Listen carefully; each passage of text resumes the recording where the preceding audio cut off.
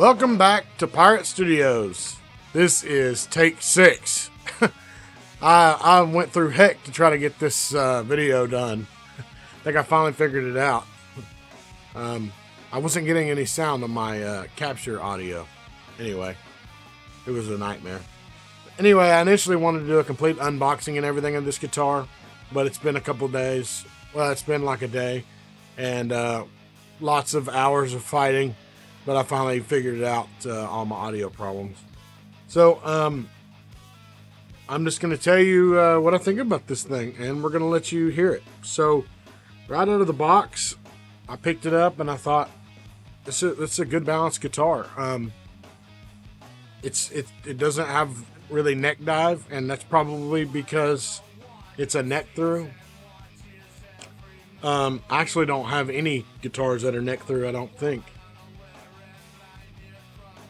Yeah, no, maybe my SG, but I think it's probably glued. Probably glued in. But everything else I own is a bolt-on, so this is the first one. So yeah, I immediately thought that the balance was good. Now the first thing that I noticed was the neck. The neck is it's not the width that was, you know, kind of different to me, but it was the how wide this is compared to my other 7-string. See how much wider that is. I've been playing this. I've had this Washburn since high school. It was a pawn shop find, and it had stickers and stuff all over it. And my dad's a painter, and he took it and got all the. I guess he used Goo Gone. I'm not sure, but got all them stickers off and got the paint job looking great again. And he didn't paint it or anything, but yeah. And since then, I put that JB pickup in it because the pickup that was in it was super muddy. And the only time it actually sounded any good was if you put it through like a real amp. If you put it in any amp sims, it just super muddy. So I took that thing out of there and put a JB, Seymour Duncan JB in it. And I'm going to do a comparison between this pickup and that JB. Surprising results. So look out for that. I'm going to do that video. But yeah, so I also, I got used to that. I've gotten used to that pretty quick. And what I did was I think this came with they were either 10s, they were at least 10s or 11s. The strings were huge. And I guess if you were going to tune down to drop A or lower, then that may be fine. But I don't really play. This is in B. So everything pretty much is tuned up except the top string is in drop B.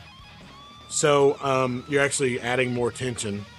So what I did was I changed the strings because I like to play with 9s. That's what's on my other 7-string is 9s.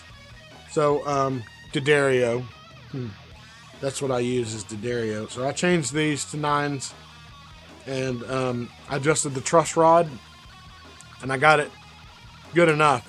It's not the slinkiest thing in the world, but it's pretty slinky. The tuners. So these are locking. I guess technically they're called locking tuners. These tighten up. They're not loose or anything. They're really tight. And when you put the string through, and then this tightens up against the string to lock it. Right here. So if you don't do the locking string wrap technique that I've showed in a previous video that I learned, which I still did that, but you don't even have to do that and you lock them. So since I've tuned this, it's been well over 24 hours and it's sat in my rack. And I picked it up and it's still in perfect tune. So you can't ask for any more than that. I mean, the pots feel good. They're smooth.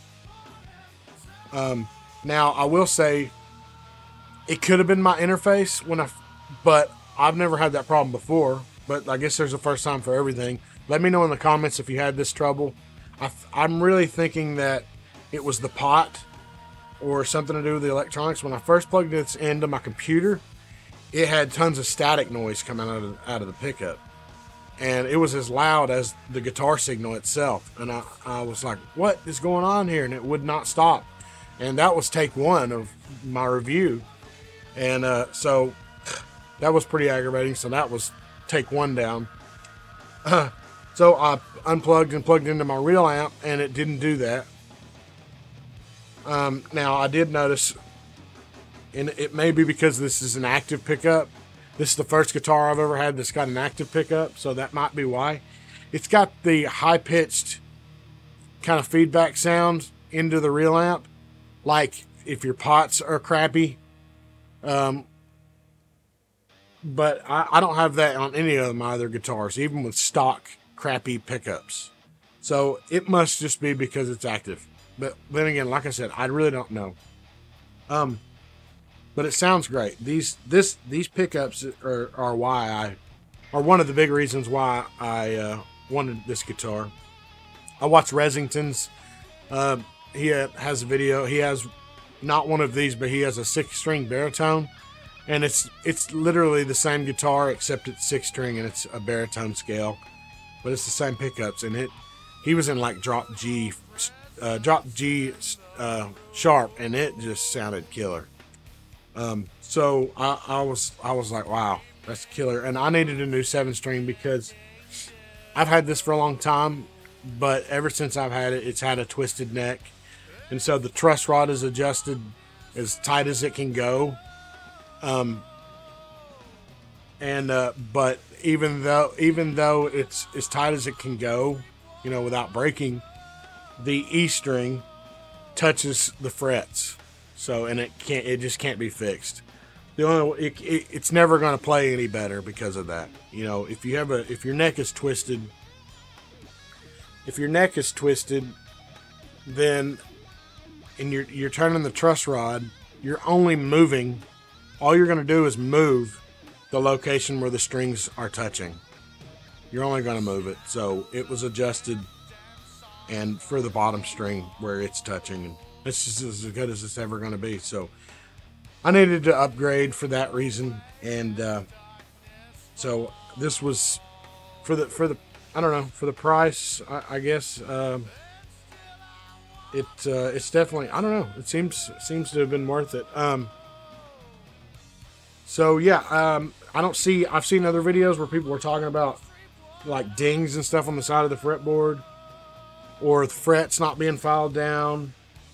Either they talked about that on this guitar or the 6-string baritone. I'm not seeing any of that. This seems flawless to me. And obviously I'm not sponsored and nothing. I don't make a penny off of anything that I do on this channel, except my only patron that I have and some of the tips that I've gotten. This is just because there's not a ton of review videos on this, so I wanted to do one. Okay, yeah, so it came with a Harley Benton 9-volt in it, and it was hot, so that's what I left in there. They also they come with 2 other colors. They have a green and white, well, green and gray, and then a red and gray.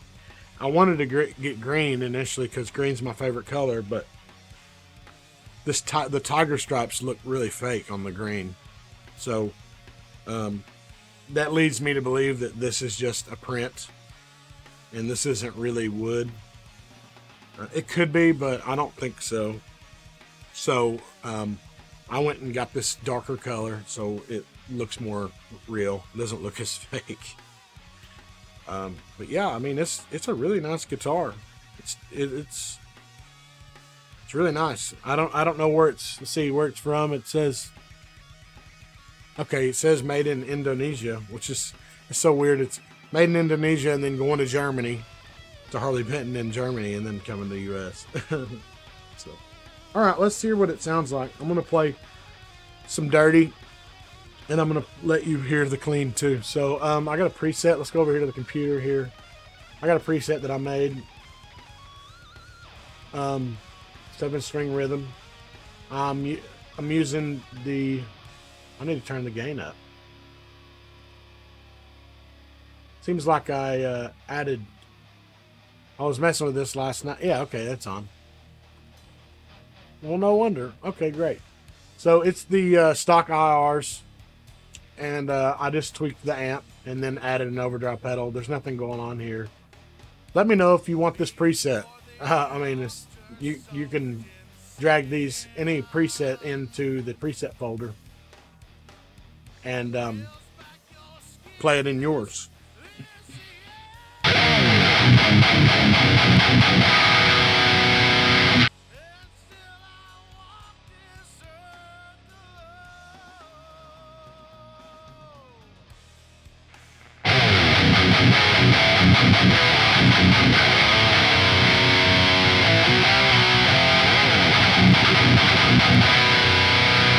So that noise that you just heard is from my interface and the electricity in the room.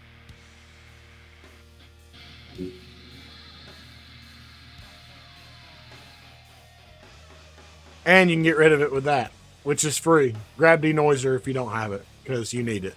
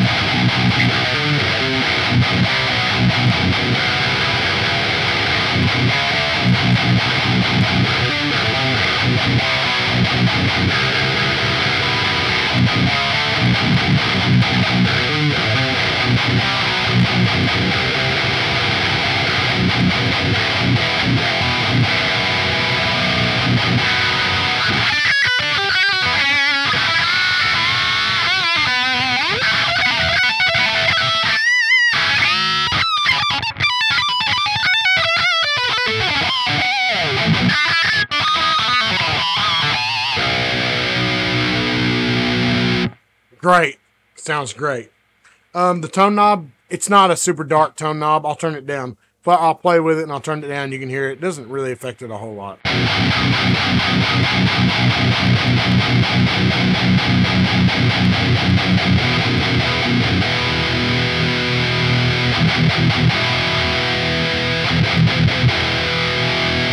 Yeah, it's not really a super dark tone knob. Like the SG tone knob is like super dark. Tony Iommi freaking turn his tone knob down on Into the Void, and you can tell. All right, let's check it out, man. Delay.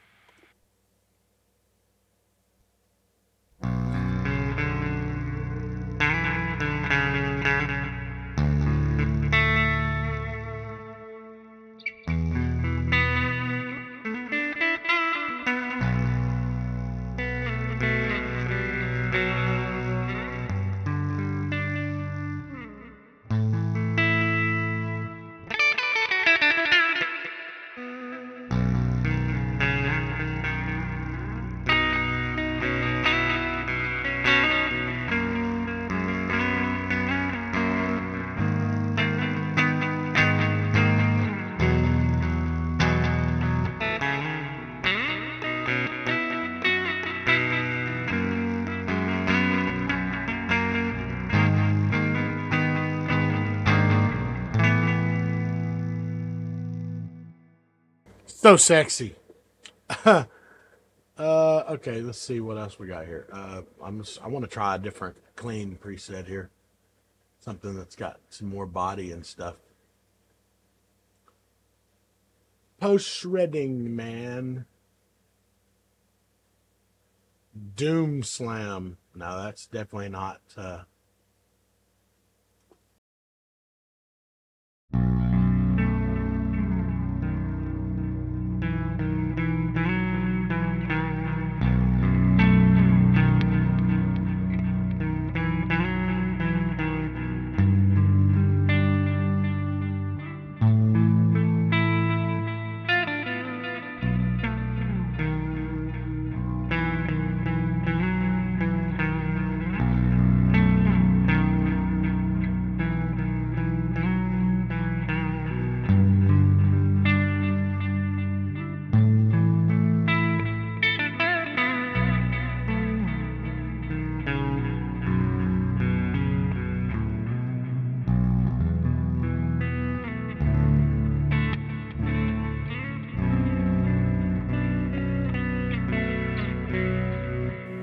Yeah, it sounds great.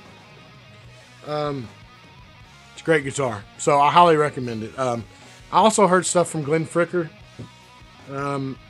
Said he was doing some secret. He's been doing secret buying from Harley Benton. He got a Harley Benton guitar and it was junk. Had a bunch of electrical problems, so that was what made me think of that. So anyway, but yeah, ever since that happened, adjusted the truss rod, changed the strings to smaller strings. It's great. It's a great guitar. So yeah, I highly recommend it. Good quality. I can't say anything bad about it, really. I mean, just great. So I hope you enjoyed this video. If you stuck around this long, I really appreciate it. If you want to see that video of the comparison of the JB versus the EMG, by the way, these are EMG ceramic retro hot 70 pair.